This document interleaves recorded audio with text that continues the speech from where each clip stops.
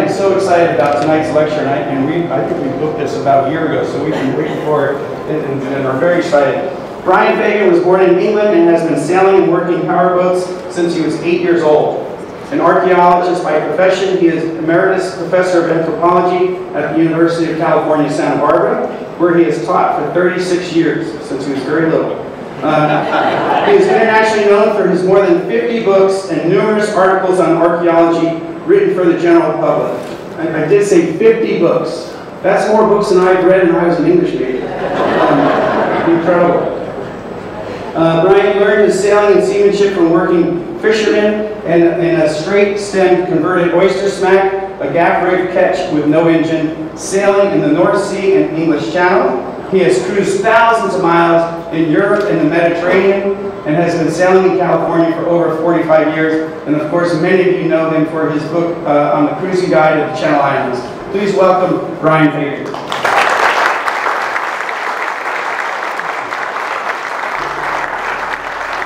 Good evening, ladies and gentlemen.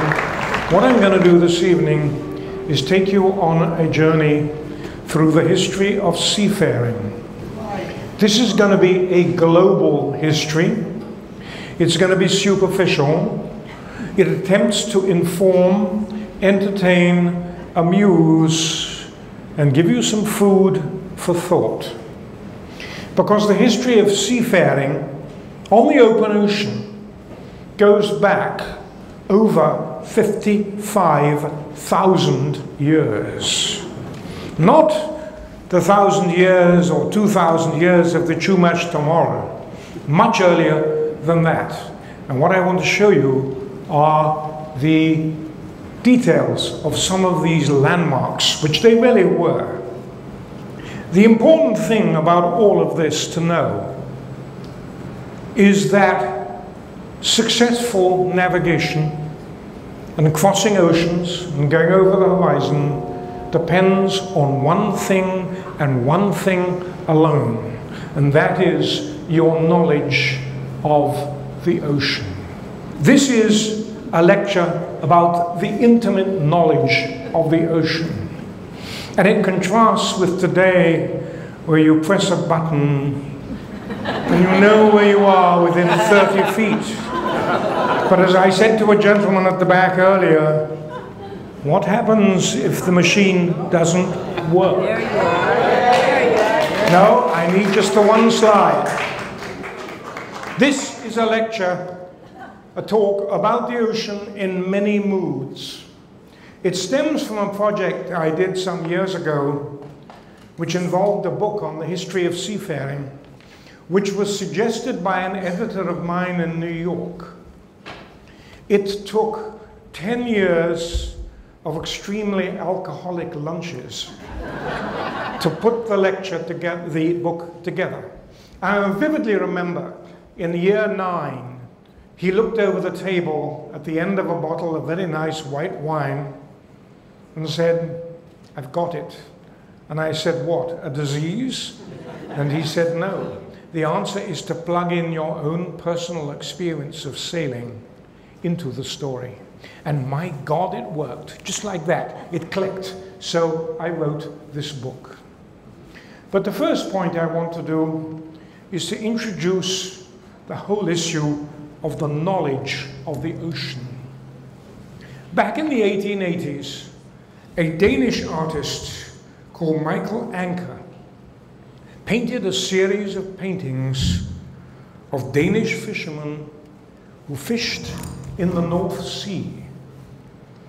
These men fished in midwinter. They thought nothing of sitting round a stove down below, hove to, under sail, in a 40 to 50 knot gale, playing cards. These were tough, unrelenting men. And I want you to look at their faces. I don't want you to say, "Good evening, how are you?" I want you to look at the ocean, which is etched in their faces. These people knew the ocean intimately, above the water and below. And here's another painting of his, which is a group of fishermen, and this place is called Skagen in northern Denmark, watching a trawler under sail in a gale. It's really blowing. And the question is, and that was the title of the picture, will he make it? Will he weather the point and get safely into harbor? Notice the expressions. Absolutely serious, no smiling, no excitement. They know the score. Because, and this is the first point I want to make in the whole of this lecture, for all the seamen I'm going to talk about here today, the ocean was etched into their faces. Look at their countenances. Let's go back and look at these gentlemen again. There wasn't much on the ocean they hadn't seen. And, ladies and gentlemen, they had an enormous respect for the ocean. And a lot of this talk is about respect, because when you go to the islands here, you don't just press a button and turn right at the lights, which many people think you do. You judge very carefully the conditions, the sea, and the wind. Human exploration of open water goes back enormous distances into the past, about 55,000 years ago. And the first ocean going took place in tropical waters off Southeast Asia. Now, if you look at this here, you've got the mainland, which is up at the top. I'm having trouble getting my point. Oh, there it goes. Okay, up here. What is not generally known is that during the height of the last ice age, only 15,000 years ago, the whole of this area between Vietnam and Timor was a continental shelf. Only 50 miles of water separated Australia from the Asian mainland and other islands. The sea was 300 feet lower than it is today, here and also in the Santa Barbara Channel. It goes out about 5 miles here. But then there came a point when the seas rose, and by about 6,000 years ago, sea levels were at their basic modern level. How then did people go on the ocean? There seemed to be two routes, one to the south through Bali and Timor, the other one through Borneo, involving short distances. Now think for a moment about the Santa Barbara Channel. Look over at Santa Cruz. Now if you're not a sailor, you will think, whoopee, that is Santa Barbara, that is Santa Cruz Island. How pretty. Or we can see the island today. If you're a sailor, you will know that the highest point on the land will take you to Fry's Harbor. A low point will take you to Pelican Bay and Prisoners. You will know the landmarks. It's called line of sight navigation. And the first navigation in ancient times was that of a line of sight from one island to a next.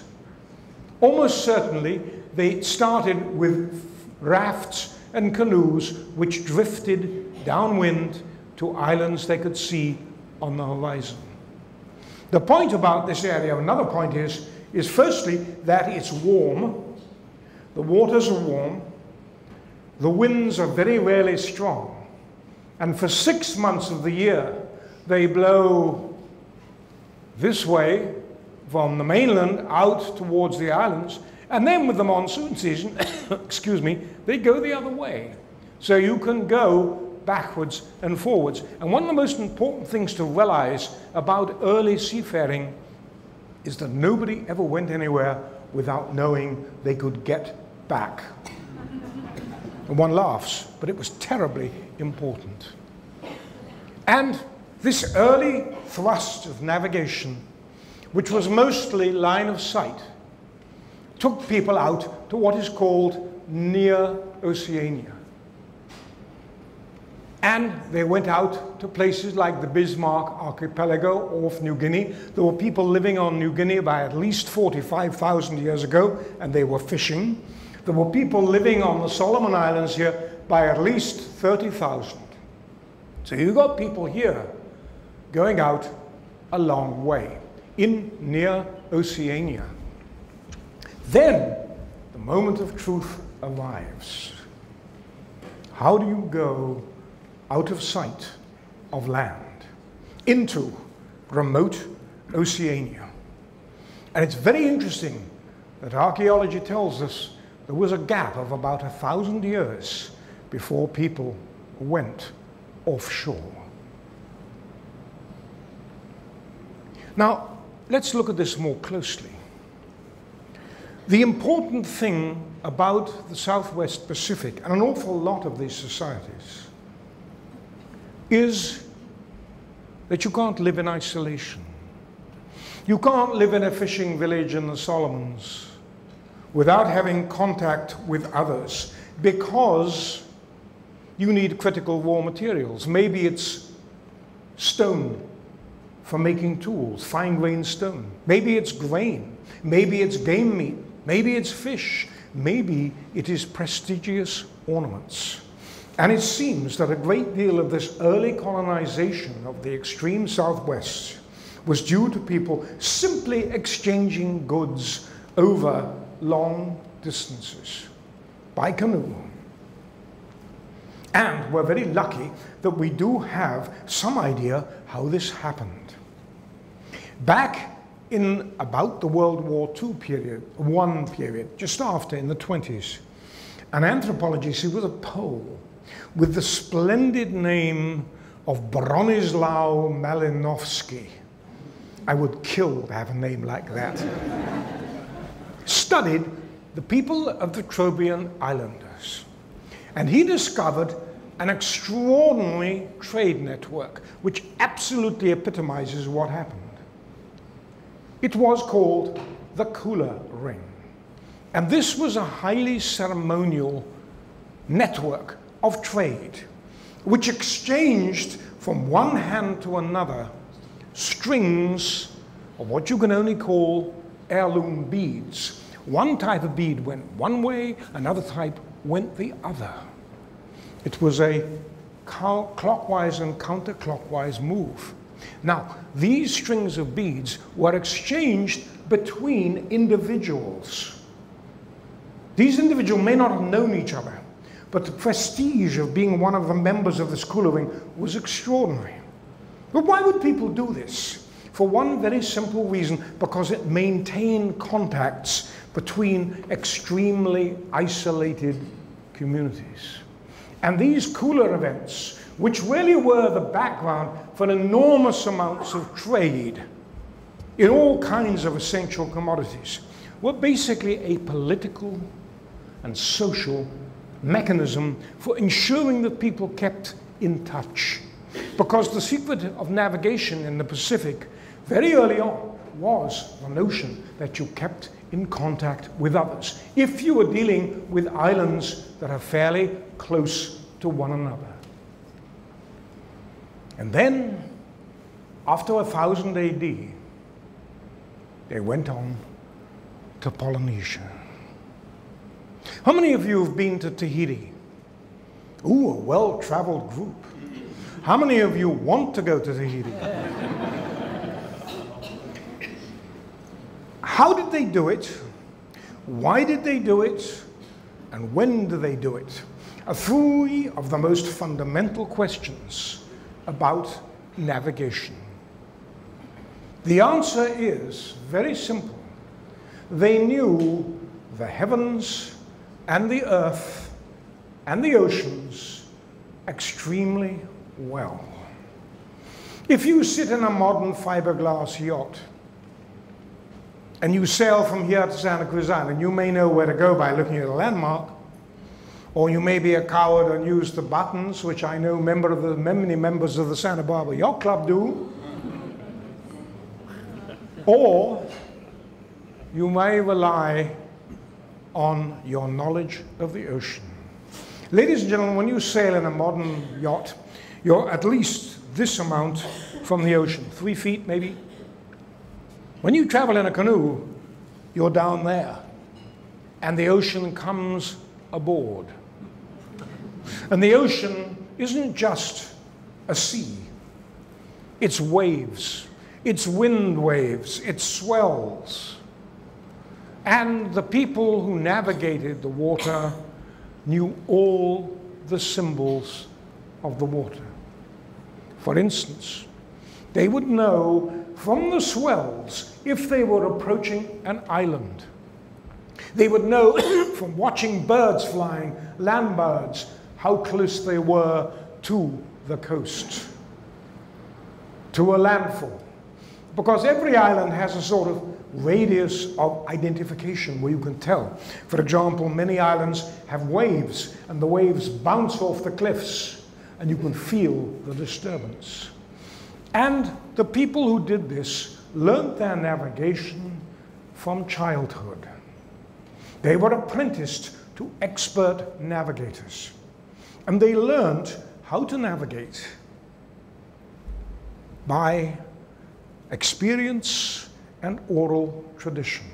Ladies and gentlemen, there is nothing like oral tradition and experience for navigating.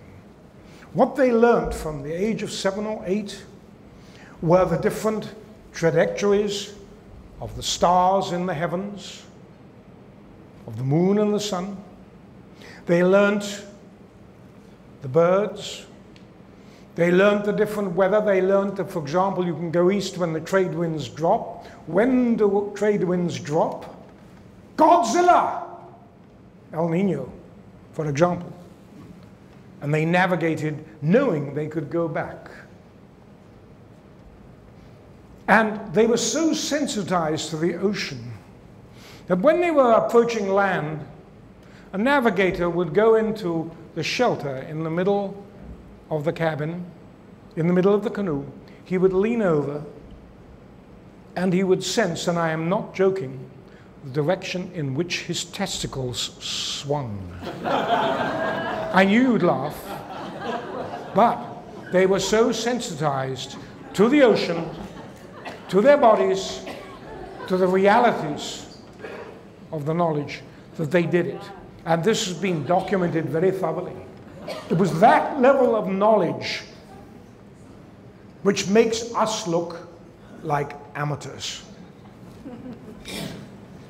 And the distances they traveled were amazing. The big thing they had to do was learn how to make overseas journeys for 300 miles or more.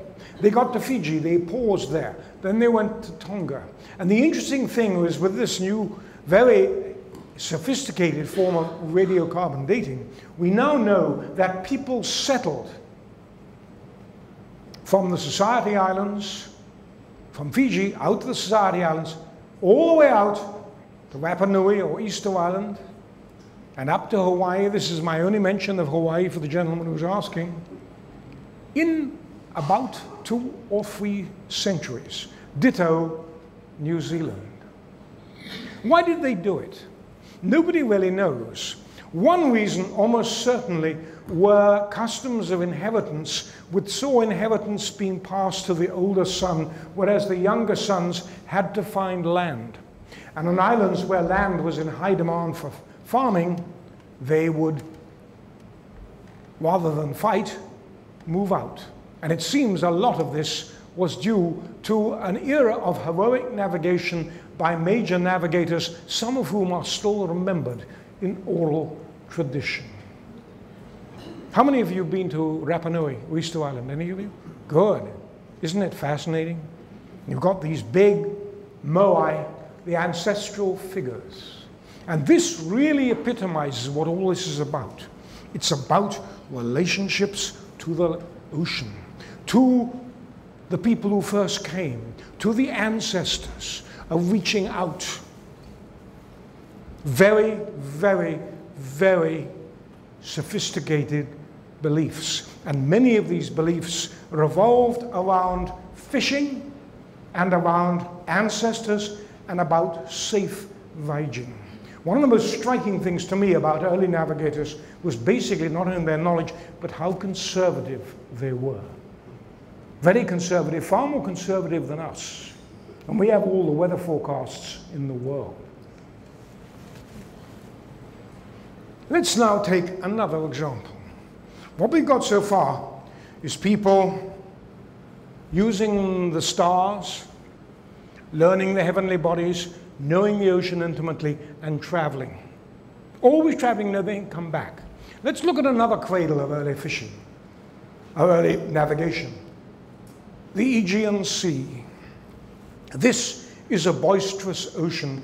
It's the only ocean I've ever sailed in where when the wind blows, the waves come from 4 different directions at once, and you throw up. The area I'm talking about particularly is here, the Aegean Sea, where a number of things happened. There were lots of islands here, and again you got line of sight navigation. And this was practiced very early on by the Mycenaeans. You see here 2 Mycenaean boats of about 1200 BC, somewhere around there, preserved on a wall painting on Santorini. Here, the winds were uncertain. When they blew strong, they blew, but if they didn't blow, you relied on oars. So a great deal of travel was by oar. But the important thing from our point of view is line of sight navigation again. There was nothing. Anyone who sailed this ocean didn't know about the moods of the ocean, the times to sail. For example, no one in their sane mind goes to Santa Cruz Island when Santa Ana's are forecast or happening. No one here, unless they were wise, unwise, went out sailing in the winter. Because the important thing was that you had predictable winds and you had landmarks, natural and human. This is Sunion, a peninsula which leads into the strait that leads to Athens. And at the top of it is a temple to the sea god Poseidon. Brilliantly white columns which have become white because of the sea, the salt in the air. They glisten. If you go there and look at them closely, you can see the carving of the name of the poet Lord Byron on the columns. And the sunset from there is famous. But I vividly remember sailing in like this yacht did here once on a day when it wasn't particularly clear. There was a haze. And I didn't know where we were. We didn't have GPS or anything like that. We were navigating by dead reckoning and by line of sight from an island called Kos over there. And we went in and I began to sweat. And then I remembered something an old skipper had told me. He said, look up, because of this haze, maybe you'll see things on higher ground. And there were the white columns of the temple of Poseidon. And I realized that the god was looking after me. You have these moments when you kind of link with people from the past.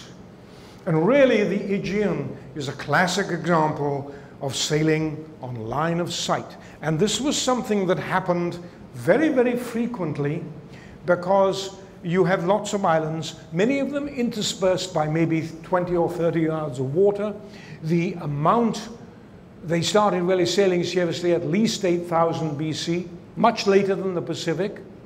But by classical times, it was really, really big.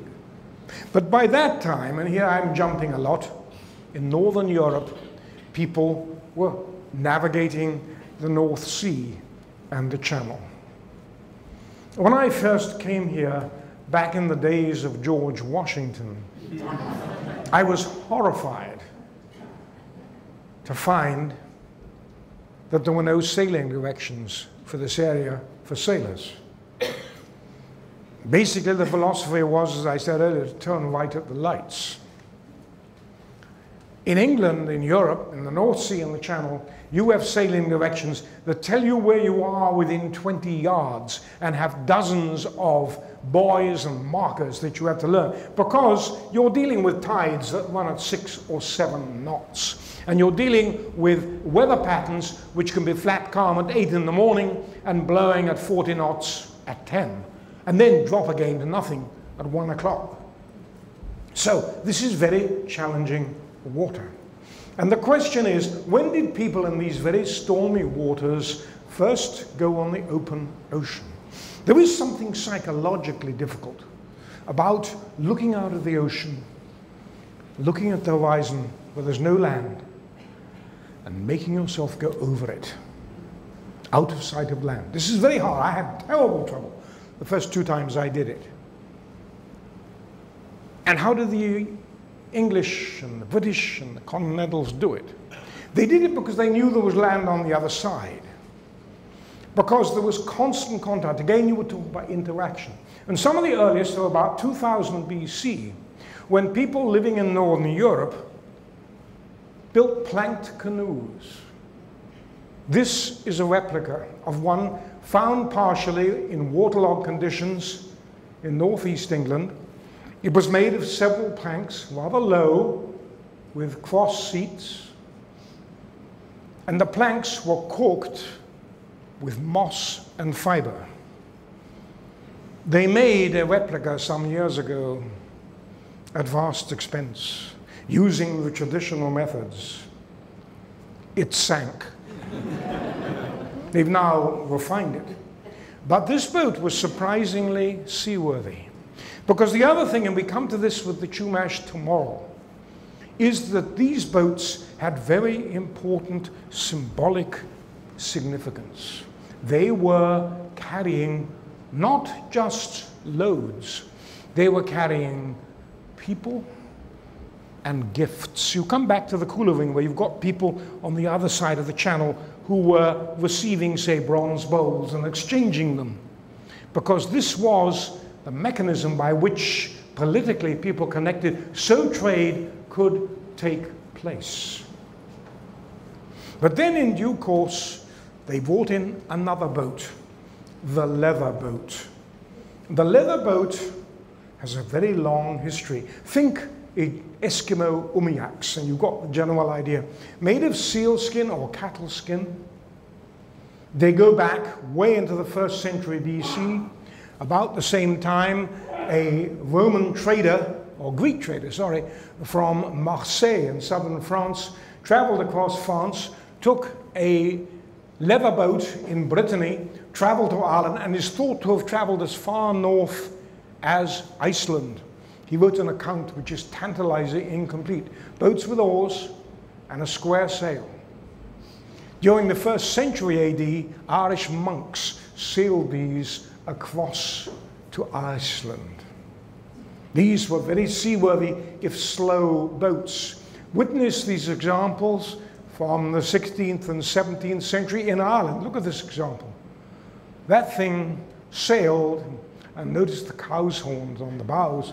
This thing sailed in rough water, and there's a magnificent account, which actually I quote in my book, from a 19th century novelist who actually traveled in one of these in rough seas, and he was truly amazed. It survived. So a lot of early European trade was in leather boats. But again, the skills were terribly basic. Knowledge of the ocean, knowledge of the coast, knowledge of the trade, of the tides, knowledge of what happened if the weather got really rough.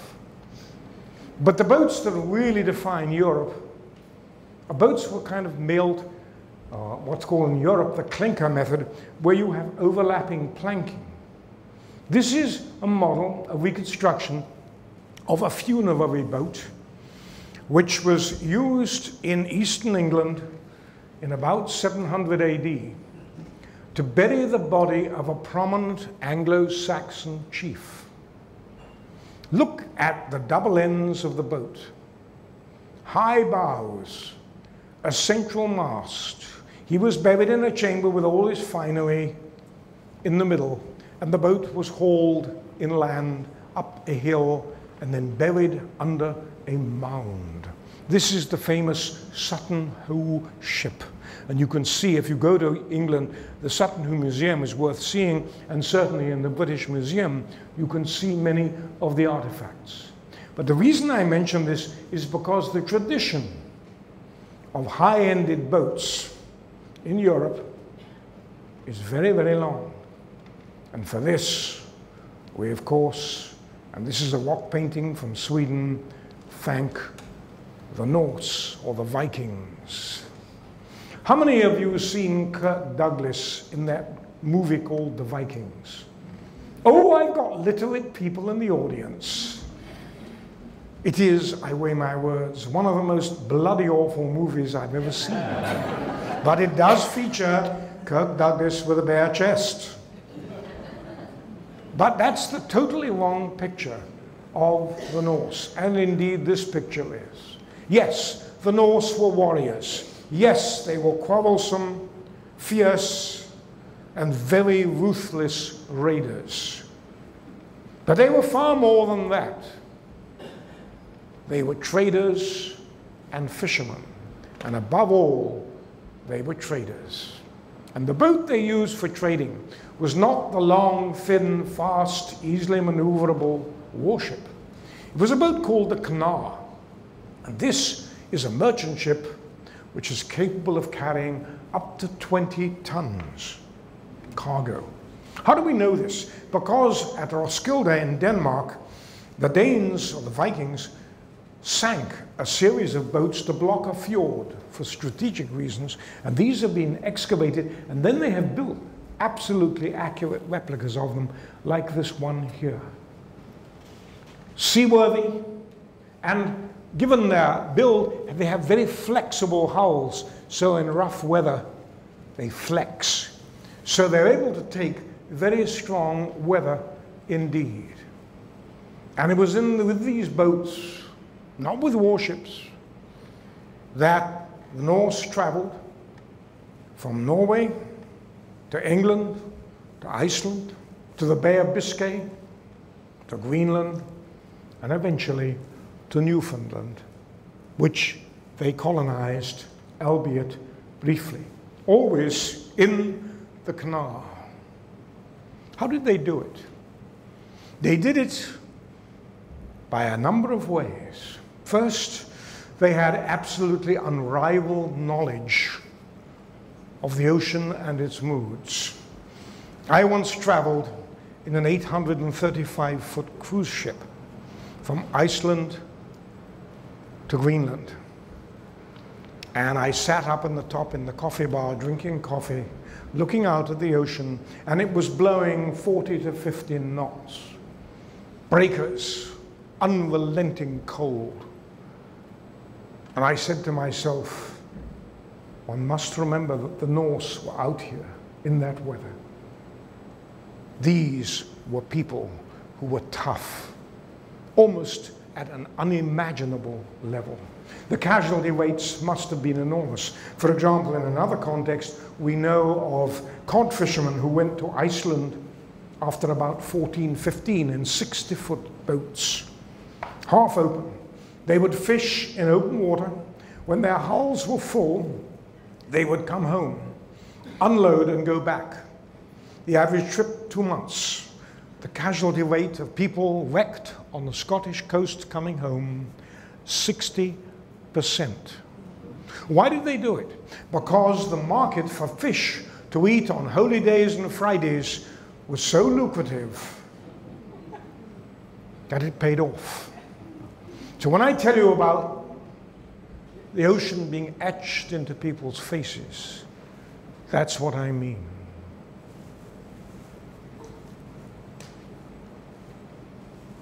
Let's look at another example. Am I boring you? Oh, okay.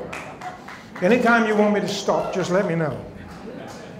I am running on adrenaline.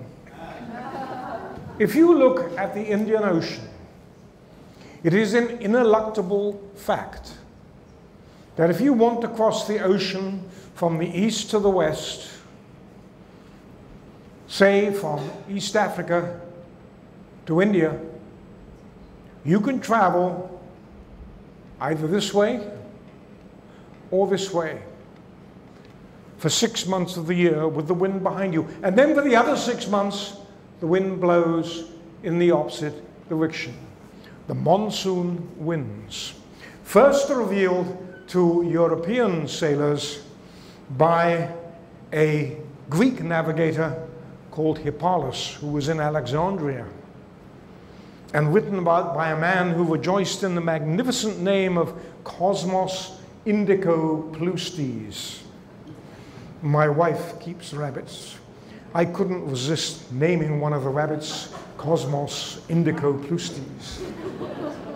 And the way they did it was because in Africa there were raw materials.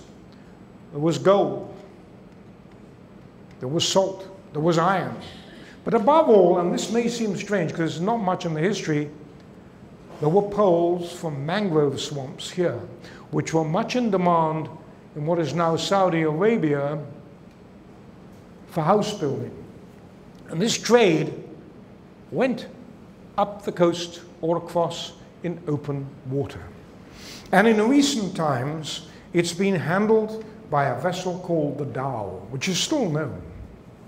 The dhow really came into Western consciousness thanks to an Australian historian and marine sailor called Alan Villiers, who back just before War II spent a year traveling in Arab dhows from Kuwait.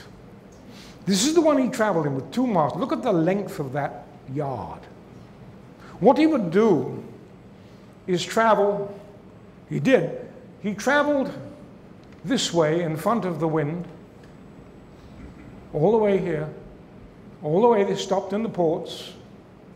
He described how his captain had a wife in each port, down to here, and here in a estuary called the Rafiji, he harvested mangrove poles.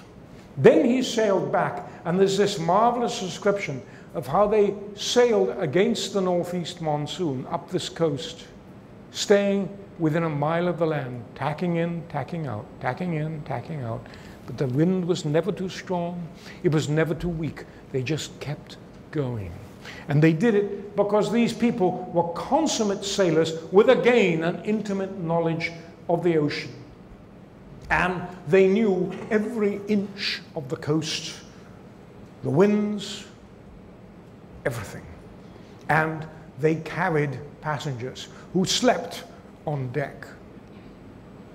And there's this wonderful description in Alan Villiers of the last stage of the journey when they were going to his home port in Kuwait, the skipper's home port, of how he traveled in shallow water on strong winds with something like 4 or 5 feet under the keel at full speed in the shallows because he knew the water so well. It's this sense, because you can talk about sailors, and I aim this at people in the yacht club here. You can talk about people that go to the islands. You can talk about people that cross the Pacific or go on that ghastly event called the Baha. But the main point is that ultimately, and these people knew it, any form of navigation comes down to judgment and experience and knowledge of the ocean. And I would say to many of us, and I'm one of them, we don't have nearly the knowledge of the ocean that our forebears had, and we should be ashamed of it. This nourished a trade which traveled far into the African interior to a great complex owned by chiefs about 500 years ago. You can just see it here, called Great Zimbabwe. There is the great enclosure. And many, many years ago, I was involved with an archaeological site 630 miles from the ocean in Central Africa on the Zambezi River, where we found a series of 9 burials. This was one of them. This is a man of 28. Around his neck, he wore 9 conus shells. These are shells, conical shells, you slice off the bottom. And in David Livingstone's time in 1855, one of those shells was worth a large elephant tusk or 2 slaves. One of them was backed with an 18-karat gold cup. Around his neck were not only 18-karat gold beads, and the gold came from far inland, but also red, blue, and other colored Indian Ocean beads, which had been traded from India and carried up in strings 600 miles from the ocean. Around his limbs were bangles of bronze, and he wore a cotton garment, traces of which we found. He was of Islam. He had an Islamic amulet on his waist. 450 AD. And that was 650 miles from the ocean. And up at his head were a series of lengths of copper wire and an iron plate with holes in it where you would heat the wire and pull the copper when heated through the posts, the poles, until it got narrower and narrower and finer, and then they would wind it into these bangles.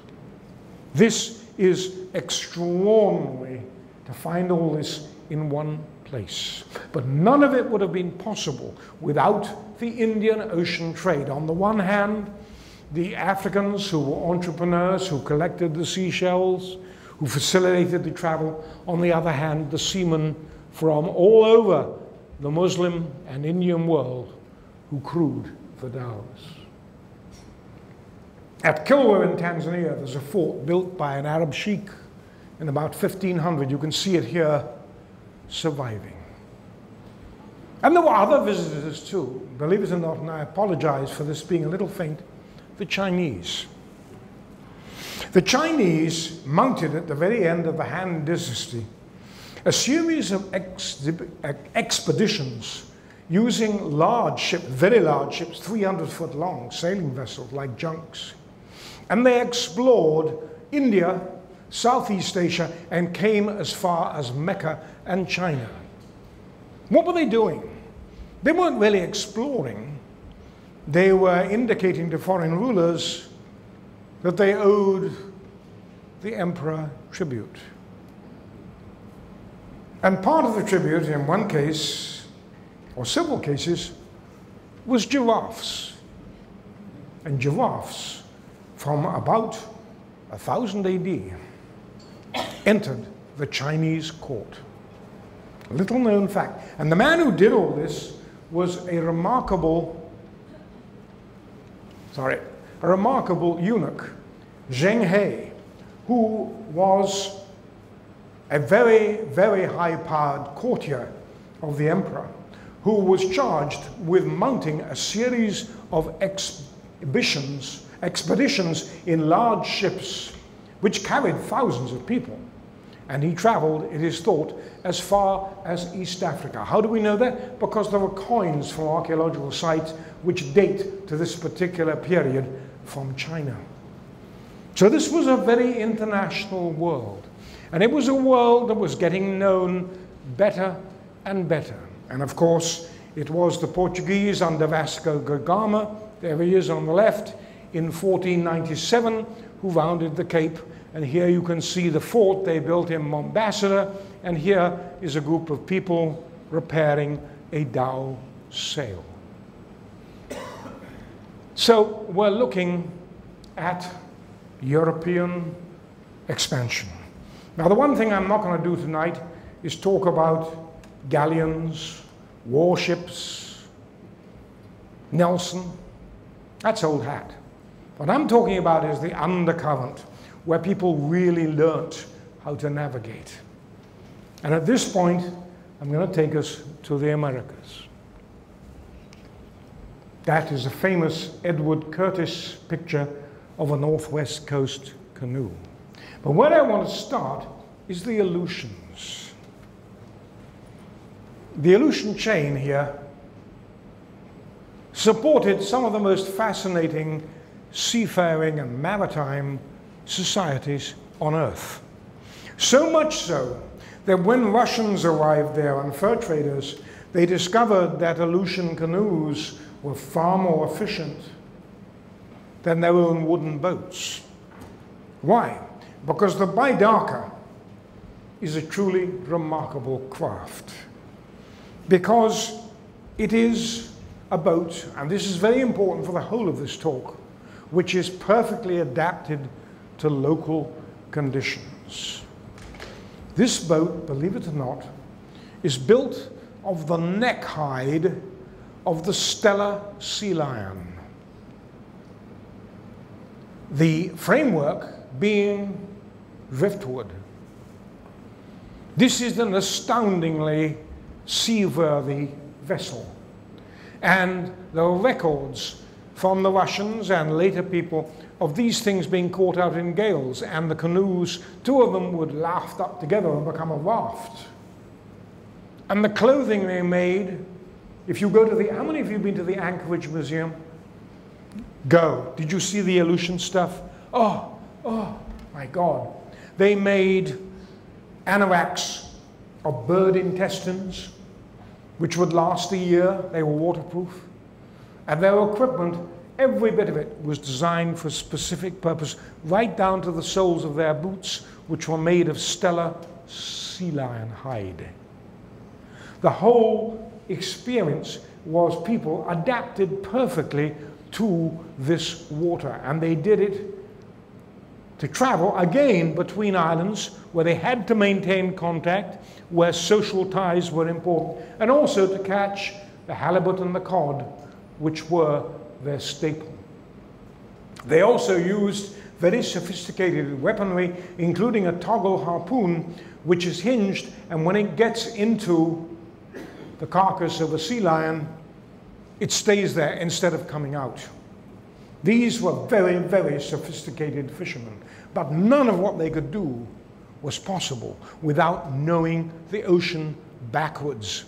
And these people had, I believe, 14 words to describe wave conditions alone, and something like 20 to describe different types of seaweed. These were people who lived completely in tune with the ocean. Most Aleutian men were on the water more or less permanently from about the age of 8. And some of them used to walk like this because they were so used to living in canoes. And I talked to one guy up in Kodiak. There was a beach, an exposed beach with archaeological sites, and the swell was running on here in a northeast gale. And I said, would you come ashore in a bidarka? And he looked at me as if I was nuts, and I said, of course, but you choose your waves. So again, experience. And many of the boats up in the Aleutians, of course, with the Inuit and Eskimo, were the famous umiaks, which are skin boats like the Bronze Age boats from Europe I told you. The disadvantage of these, they're excellent load carriers, is that if you get a headwind, they're very cumbersome. But again, adapted. Or in the Northwest, where you have these marvelous cedarwood canoes with high ends, which are capable of dealing with very deep water. And if you've been up the Inland Passage, which I'm sure many of you have been on a cruise to Alaska, yes? If you haven't, go. Because you go up the inland waters. And what you don't realize is that the Native Americans in ancient times used to navigate from village to village up these channels. And these weren't just trips from one village to the next. They weren't just trade routes. They were gossip columns. People would stop and they would talk for hours. And what they were exchanging was information on fishing grounds, information on quarrels and arguments, arranging marriages, trying to prevent feuds, exchanging goods, because the canoe was the vehicle for exchange and contact. But behind this again was an intimate knowledge of the ocean and of a society which had enormously complex relationships with the supernatural. This is an ancient Haida village from 1870s on Haida Gwaii, which is the Queen Charlotte Islands. And there's this bay called Ninstance. And at the back of this bay are a large number of weathering totem poles. And these totem poles have been controversy. Many of them in the 1950s were moved to the British Columbia Provincial Museum in Victoria, which incidentally, if you go to Victoria, is well worth seeing. But then there were others here. And the Native Americans and the conservation people have been in big arguments about this. Should these be preserved? Or should they be left in situ to revert to the forest from which they came? Because remember, as the Native Americans say, the ancestors who are commemorated on these ancestral poles came from the forest, and to the forest they should return, and return they will. And this is the point about so much of this seamanship. It is traditional knowledge that is pricelessly important. And nowhere do you see this more powerfully than in the case of the Chumash tomol. The Chumash tomol is a remarkable watercraft built of driftwood. The people who owned them were big, powerful men in Chumash society. They were people of influence. But the real importance of the Chumash tomol was not the fact that they could cross to the islands, which they could do, but the casualty rates were enormous given their low freeboard and the often rough weather off the islands. It was the connections they maintained with other communities. There was a huge trade between Santa Cruz Island and the mainland in shell beads, freshwater shells that were made into beads on the island, and saltwater shells, traded in strings across the mainland by the thousand. So many of them that they became a currency with fixed value. And these shells, beads, went all the way up to Oregon, deep into Nevada, and into the American Southwest, all because of the tomol. So you've got to think in terms of ancient seafaring, of connections, of boats as vehicles to go from one place to another. And one of the most dramatic ones of these is the ancient Maya. I've almost finished. The ancient Maya basically were not seafaring people. And here they called the ocean the Whare Pool. They used the conch shells from it as sacred trumpets. But there was one thing that goes on, and that was canoes. And the canoes were symbolic journeys through life. And here you see the maize god traveling on a canoe through life. Because canoes are a way of communicating and a way of traveling. But most remarkable of all is a long-distance trade, which is thought to be actually have happened between, of all places, Ecuador and Central America, the Rio Bolsa area of Mexico. And this trade is thought, and it's very difficult to link this. It has to be done by metal analysis and so on, because the canoes have vanished. One of the great frustrations of studying early seafaring is the fact that canoes are organic and they vanish. They're not used anymore, they're beached and forgotten, and they rot away. But it's thought that people on balsa canoes travel from Ecuador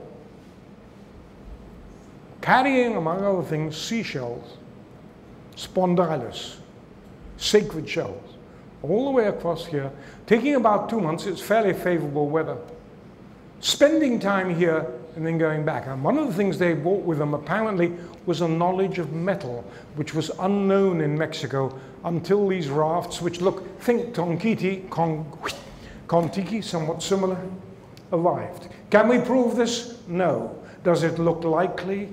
Yes. So we come to my final argument. What I've shown you is a potpourri of different societies at a deliciously superficial level. I hope I haven't bored you. No. But what I've given you, I hope, is food for thought, epitomized by this picture. This is a German cruise ship on the Elbe River in northern Germany in the 1910s. Coal-fired. Very impressive. Look over here. These are fishermen. These people are fishing the same way as medieval fishermen fished, using knowledge passed from one generation to the other. Up the top here is a captain. He has compasses. He has sextants. He has leads and line. But he doesn't know the ocean nearly as well as these people in the fishing boats do, who know the surface and the bottom. Why? Because they don't have engines. They are terrified of getting caught on a shore with the wind blowing onto the shore, a so-called lee shore. They are well aware of the penalties of making rash decisions in ways that boats like this wouldn't even think of.